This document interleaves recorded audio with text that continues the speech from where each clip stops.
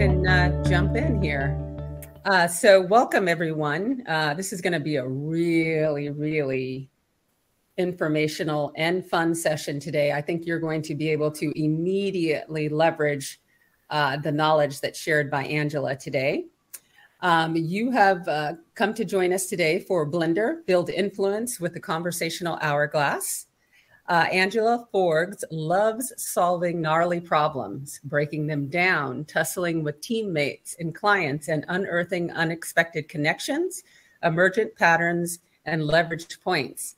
At Aurora WDC, her work sits in the space where technology and custom research come together to support actionable, data-informed insights.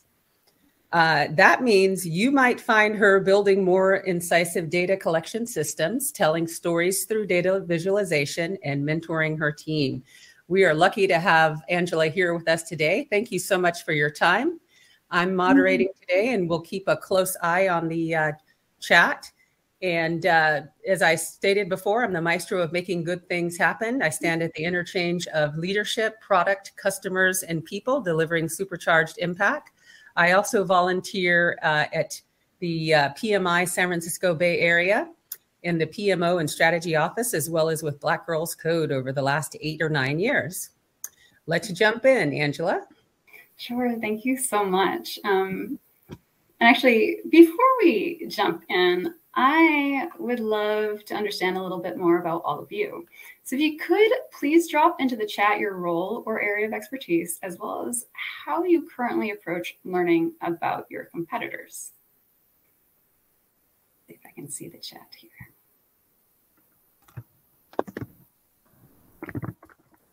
Okay.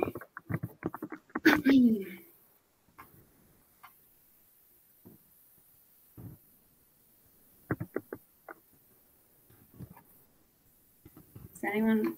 Yeah, so look into their LinkedIn and then their personal website. Perfect. Anyone else want to jump in? If not, that's okay. Oops, there you go.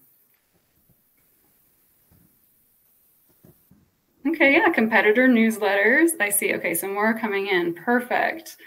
Okay, awesome. Yeah, so I actually want to slide in an extra question here. Just because of the responses that I'm seeing. Have any of you worked with a competitive intelligence group, internal or external to your organization? If you can just drop that into the chat too. No, okay, internal and external, great, really no. Okay, that's pretty much what I expected, is mostly no. Okay, internal, yes, internal, external, okay. All right, that's helpful for me. All right. Well, today I am going to share with you a tool for guiding conversations called the Conversational Hourglass. Now, I wanted to ask you those questions in order to get a better idea for who in the audience might be familiar with the various approaches used in competitive intelligence. During my time bridging CI and product, I realized that many professionals have limited knowledge of the true scope of CI methodologies. Many people have access to things like desk research or open source research. Some leverage filtered news. We saw social media delivered through newsletter systems or competitive intelligence and knowledge management, early warning systems. There are a lot of those. Product teams may also seek perspective from customers or the sales field. That's super effective. And so while each of these tools, right, or ways of collecting intelligence are effective, the insights for each of these can be difficult to organize and most often reflect the current state, so our state or a snapshot of today, versus being forward-looking.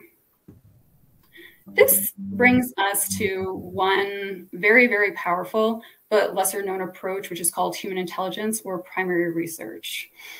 And not unlike investigative journalists, primary research analysts leverage source networks to collect and validate information that can only be discovered through conversation.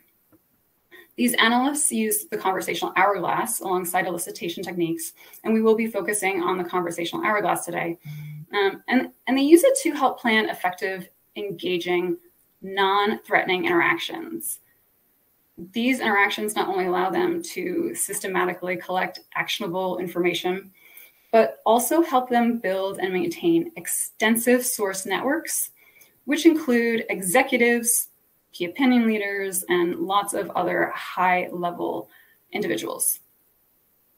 And it's through practice with the conversational hourglass that primary research analysts learn how to capture attention, they build rapport, garner trust, and gather some of that critical intel.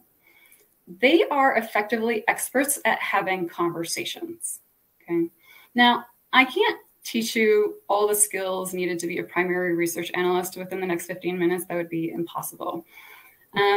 But my hope is that by the end of our time together today, you will start to think about your conversations differently. And then with a little practice, you'll begin having more effective conversations. You'll be able to deepen your existing connections and increase your influence within your organization. Now, as I move through this, I do want to have the audience continue to engage. Okay, so when there's questions that I want you to respond in the chat, I will make sure to say that. I can't quite see the chat, and so you'll just have to give me a little time to jump in, but thank you in advance for your engagement. Don't worry, Angela. I've got my eyes on the chat. Awesome. Thank you so much. Okay. Without further delay, let's dig into the conversational hourglass. Specifically, just to start, as it pertains to competitive intelligence. So within the field of competitive intelligence, primary analysts use the hourglass to form well-planned conversational roadmaps where the goal is to lead the source through an exchange that allows the analyst to gather the needed intelligence right at the narrowest part of the hourglass. Okay, and to do this in a non-threatening way that induces people to voluntarily tell them things without ever having to ask, that is zero direct questions, analysts begin with the end in mind, but they don't begin or finish at the end. Okay, that is, they hold their goal closely while using what they know of the source to direct conversations and create space for information to emerge naturally. Okay. Primary analysts plan their conversations by first working to gather background information, or that high-level context about the source. So things like, who is this person? What might motivate them? Who are they connected with? And do we share any mutual connections? Right. So I saw someone had mentioned LinkedIn, right? So leveraging LinkedIn to see if they have any mutual connections, right, is one way that analysts will do this. They also will consider, what expertise does my target or source have that I don't? What might they be most interested in? And do I know anything about potential hot button topics? Okay. And once they have this information, they begin crafting the type of conversation they believe will help them achieve their goal. The best analysts use their understanding of the source, so all of that contextual understanding, to select conversational techniques, read how the source reacts in the moment, and then self-manage while updating their approach in real time. Okay, so there's a lot of self-management there. And then what they do is, after they've collected that intel that they were looking for, they'll zoom back out and drive the conversation more broadly before disengaging gently to maintain the connection. And in part, that's because people are more likely to remember questions than they are just general topics. Okay. So at its core, the conversational hourglass is an empathy tool and a model for the structure of a conversation, or even a set of conversations. When we apply the hourglass shape right? So wide funnel, narrow, right? And then wide base. So when we apply that shape to how we think about and plan for conversations, what we avoid is the temptation to jump straight to our goal without understanding the broader context our conversational partner operates in. And that's very, very important. And before we dig in further, I want to ask you another question, but it's not an icebreaker. So this is not one you need to necessarily put in the chat. But I want you to ask yourself this question. I want you to ask yourself, do I plan for important conversations? And really think about that for a moment and consider what I just shared. Because I'm not talking about just knowing what you want to say or what your goal is, but do you really attempt to understand how your conversational partner might think or feel about your goal, need, topic of interest? Do you attempt, or have you historically attempted to understand their context before engaging them in an important conversation? Because you need to be. And if the answer was no, you know, my follow-up question, of course, is why not? And again, I just want you to think about it. I expect there to be a little fear, perhaps a drive to move fast, maybe even a lack of clarity around how to understand, get information on another person's context. That's very hard to do. And, you know, that's especially likely, you know, difficulty getting some of that context for certain internal stakeholders that you're not closely connected to, right? And certainly, you know, those are that are higher level in your org, okay? I want to start with a couple product-specific examples so you can just see a little bit more about how the Hourglass is actually applied. Okay, so back to the conversational Hourglass slide. Have you ever participated in product research and been asked right at the start, do you see yourself using X? Or perhaps you've answered a survey or participated in research that jumps straight into a number of deeply sensitive and personal questions, or perhaps abruptly ended with this type of question. Seen all of this, and I'm sure some of you have too, but none of these examples are good practice. So let's break them down and see how the conversational Hourglass can actually help us. So starting with the first, right? Why should you not start product research by asking customers, do you see yourself using X? Go ahead and jump with reasons for the chat.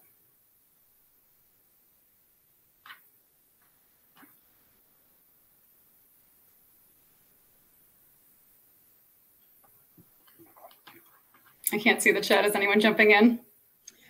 There are a few people jumping in. I think they're typing right now. We were all sharing whether or not we plan conversations. It seems like, it seems like many people try to understand context, but they don't necessarily structurally plan the conversation. Interesting. Okay.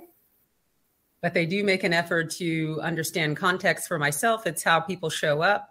And someone also mentioned LinkedIn as a way to get context on a person's background. Yep, perfect. Some of the chats that we have so far, Megan said yes, no question. So a binary question, avoiding it. Right, yeah. Yep. No room for expanding on thinking outside the binary. Megan, right, you were right there with us. Yep, perfect. Vanessa shared they may not have enough context to form a reliable opinion up front. Maribel said they may not have enough context to give a reliable answer. Exactly. So effectively, right, we with that question, we've skipped all context gathering and jumped straight into solutioning. Yes. We rarely, if ever, want to ask this question directly, right? Exactly. It might be what we want to know, but we need to start broader and ask more indirect questions to be effective. Okay, so just to be 100% clear, this is not what we want to do. I just want to jump to actually, and mention a previous blender. Becca Hare in her Women in Product Blender talk, The Art of the Question, Unlock Powerful Insights to Reshape Your Roadmap. Please go watch it. It's very good. She says your biggest unlocks will come from looking at the customer's existing behaviors and drilling deep on what motivates them to hire products to fill those needs. And I really love that, because when we think about the hourglass, right, it's broad to capture context, zero in on motivation and needs, and then broad for participant engagement. And before I move on, I want to linger on the arrows. I sort of added these last minute, but they're important just because every conversation you plan for with a conversational hourglass, and the hourglass, again, is really just making sure you get that context before you drive to your goal, which is not natural for a lot of people. But every conversation has different needs, and it's easier to show once there is an example. So the hourglass that you're using for one conversation, like the first one here, the emphasis is on the first half of the conversation. So context here needs to be gathered slowly. There's not any previous established relationship that exists, and limited prior information. This kind of applies to our first example, right? Or you might start narrower and the off-ramp might be wider, but all parts of the conversation are equally weighted. In this case, we might have previously gathered a bunch of context. Maybe it's an existing relationship where there's a lot of mutual understanding, such that the context needed for this particular conversation is just less. Or maybe it's narrow all the way through. That can happen as well.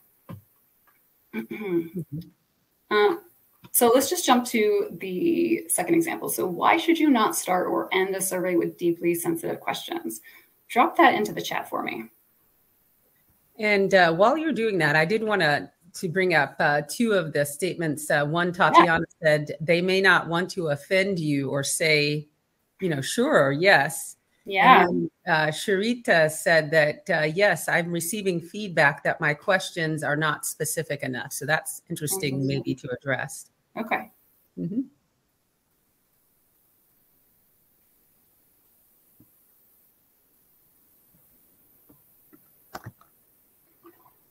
Okay.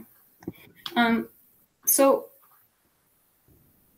when we think about surveys specifically, among some other reasons, some of the main reason in most cases for not starting with deeply sensitive questions is because it can be particularly jarring for respondents, right?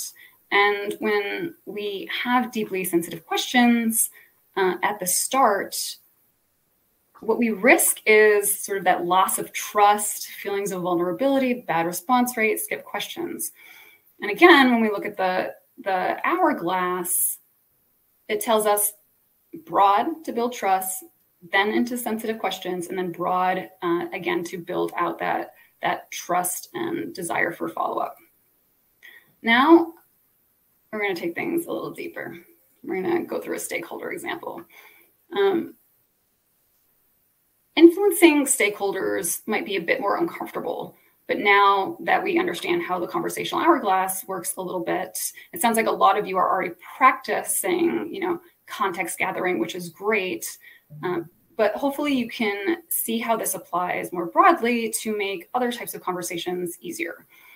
And we do have to be a little bit more strategic when we're talking about internal stakeholders and recognize things like shifting power balance and the potential need to influence multiple people or one person over multiple conversations. And so I wanted to cover a little bit about informal networks and within organizations. Okay.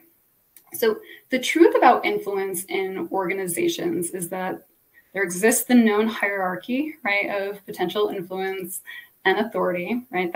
We all see that on the org chart. But there's also these informal networks, sometimes called shadow networks. I don't know if you've ever heard of that term before, but you won't see these in any sort of formalized chart, okay? And it takes people sometimes too long in their careers to understand, but it's important. With our formalized hierarchy on the left, things are very clear and visible, right? With informal networks, individuals may have more or less power than their formal role suggests, and that influence can actually evolve over time. And while it is more real in a sense, the only way to discover it is truly through conversations and observation. Okay. Note too that these influence webs can shift based on the decision or effort of focus. Okay, so if you're trying to influence one type of decision, the influence web that you need to consider might be different from another for a different type of decision or effort. Okay. And maybe you're asking yourself right now, okay, I see this, I understand it, but how is the Hourglass going to help me? It's actually because informal networks can be uncovered with help from the conversational Hourglass. Okay. So to achieve alignment, right, and garner influence within an organization, we need to understand our stakeholders. Simple, right? To do that, really, and to help us think through gathering that context at the top of the Hourglass, we can lean on empathy tools like pains, gains, and jobs. Who has heard of pains, gains, and jobs? Pains, gains, and jobs.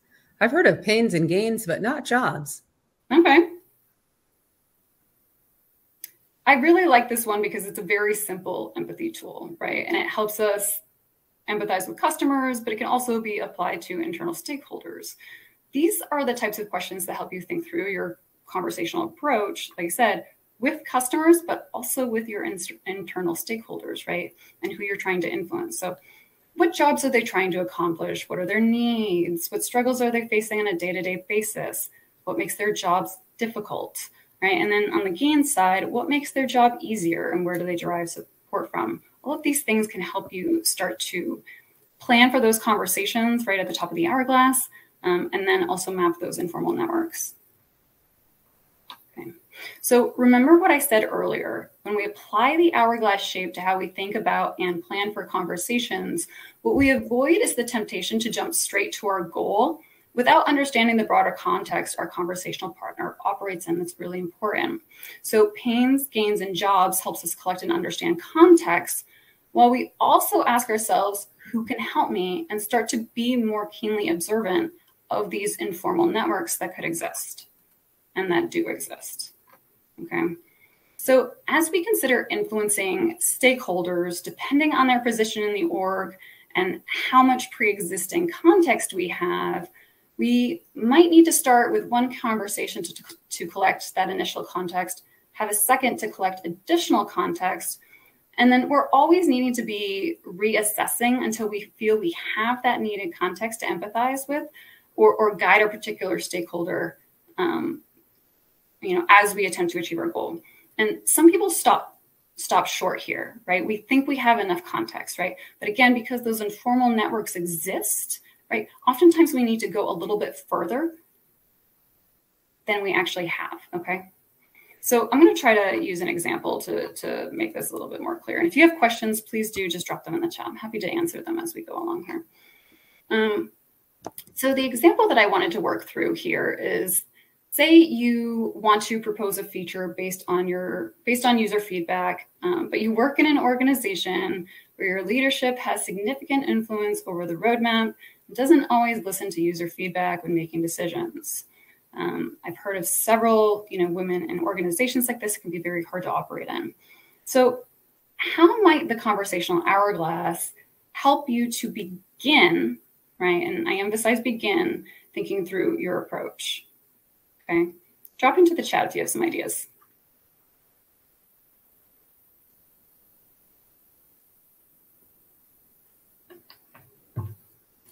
Is it quiet? Gather context of leadership goals.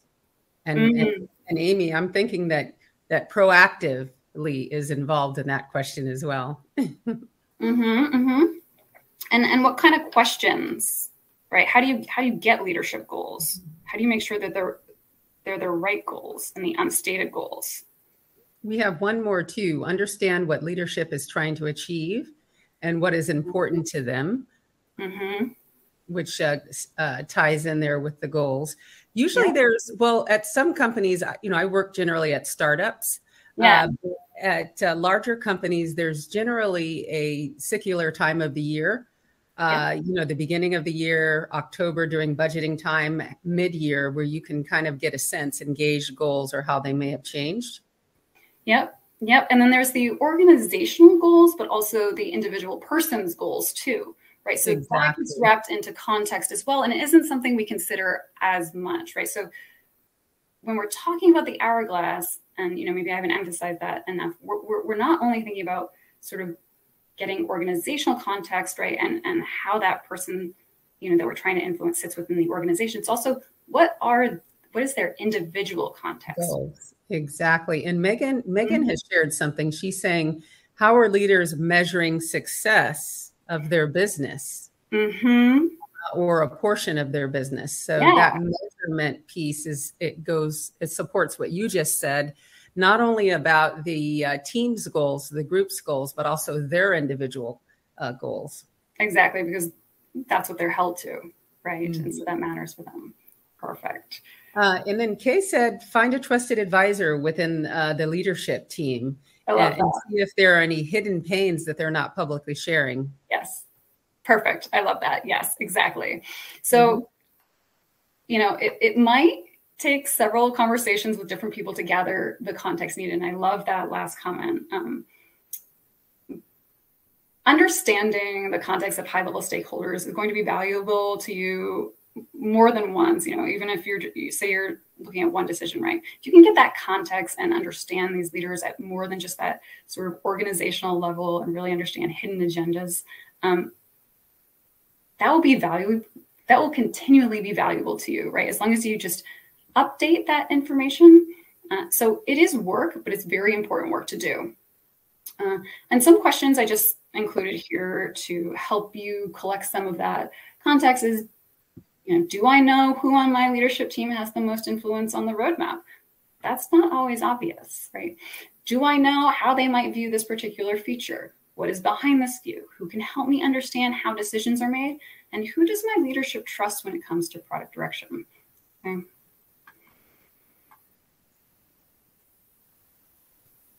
I would agree. I've seen a couple of different scenarios within startups. One in particular where the CEO felt as if he didn't do a good enough job to help the product align with the launch.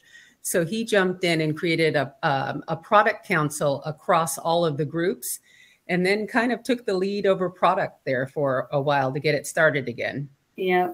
This happens more in smaller orgs and more often than I think we'd like to admit. But thank you for that. So in doing all of this, we need to suspend our own egos a bit, and we need to really focus on the individual and our goal and self-manage effectively. Because based on what you learn, you have to make a decision, right? I can have a conversation with this person knowing that they feel this specific way about this feature. And, I'll need to make sure that the business case is clear because that's obviously what they're going to care about. Or you might decide it's not the right time to have this conversation. I need to wait. Maybe there's something in the leader's personal context, right, that is making them less receptive. There's also, of course, it seems as though the person most likely to influence this decision trusts the engineering manager. Start again with focus on the engineering manager because you want to influence the person who's going to influence the person, right? That can affect your end goal. Okay. So we always have to be thinking, what do I want them to think? What do I want them to feel? And what do I want them to do? Just to help guide some of that direction, right, towards where we actually need and want it to be. Okay. Hopefully this has helped you think about conversations a bit differently. It sounded like a bunch of you understood, that context is important, but again, organizational as well as individual context really paints that picture. I wish I had the time to teach a bit about elicitation and more conversational guidance techniques. That is a bit of a rabbit hole. But reviewing those questions, what do I want them to think? What do I want them to feel? And what do I want them to do should help If I went into conversational techniques, we'd need an hour at least. I think at this point, just looking at the time, we want to be jumping into the blender.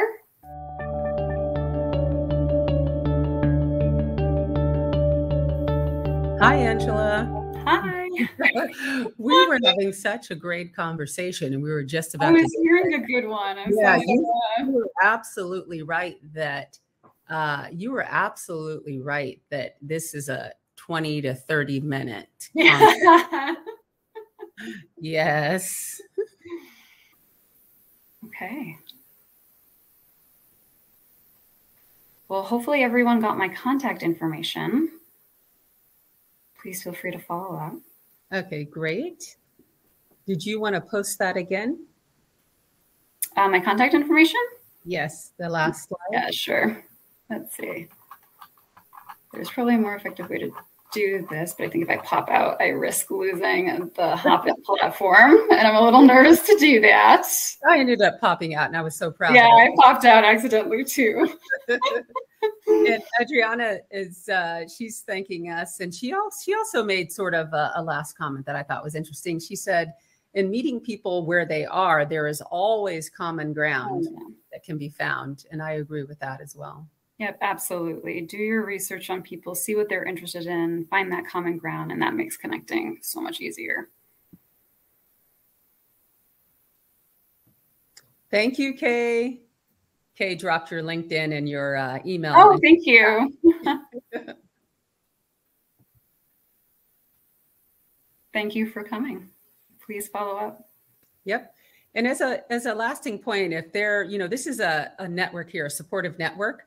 So if there's something that you need help on within your network, please feel free to reach out to the other people in the chat. That's why we encouraged you all to fill out the profiles so you'd know how to find one another. And it looks like too, Nick has dropped her LinkedIn. And so feel free to connect, find out if there is something that you can do for the community as well as what the community can do for you. Thank you everyone for attending. Thank you.